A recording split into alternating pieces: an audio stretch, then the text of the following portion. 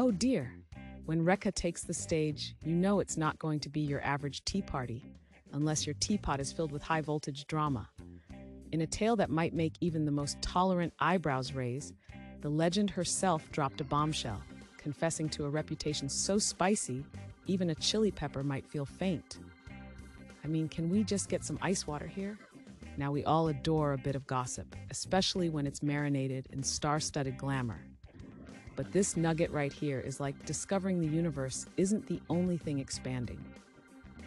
Some claims can really throw you off your high horse and make you question all your BFF advice sessions. Am I right?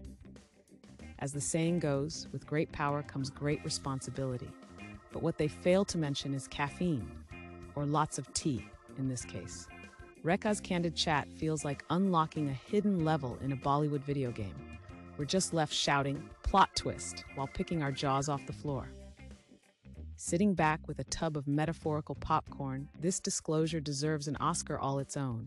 An intriguing yet baffling mosaic where cultural charisma meets the freedom of expression.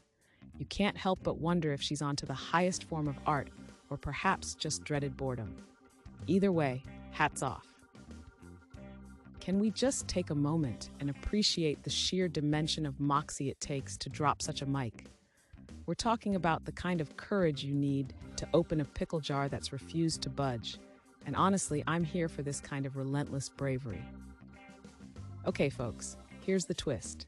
Beyond all the jabs and stabs, there lies an impeccable stardom wrapped in mystery that's more zesty than any Netflix thriller you've binged in quarantine. Trust a celeb to turn controversies into straight-up performance art.